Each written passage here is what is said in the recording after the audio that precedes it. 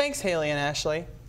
I stopped by a protest here in Morgantown where people say restricting gun laws will do more harm than good.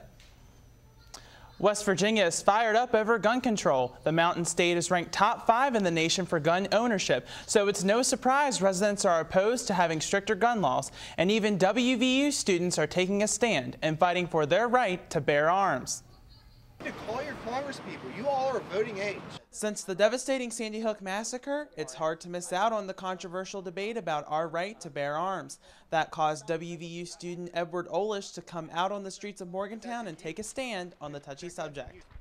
We have the right to bear arms, therefore we should have the right to buy arms. And we believe that our Bill of Rights is a never-changing document that was written for a never-changing human condition. Bill of Rights or not, there were some who just couldn't find a happy medium with Olish. WVU student Thomas Marshall was one of the many students at the protest who bantered with him.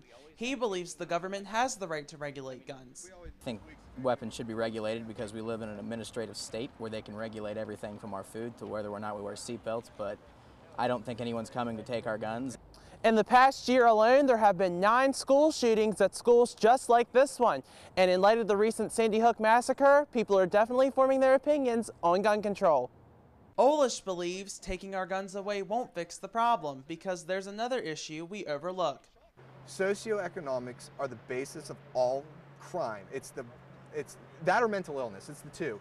But the thing is that should show people that even when you allow guns, crime rate doesn't go down. When you ban guns, crime rate doesn't go up. No matter what side of the argument you may be on, spectators like Marshall took away a major lesson from the protest. It's just nice to see open debate in a giant college community like this.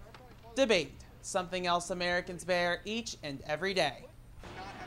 The Obama administration is proposing a ban on military assault weapons and expanding background checks. New York is the first state to sign a stricter gun control bill since the Sandy Hook tragedy. Haley and Ashley, back to you.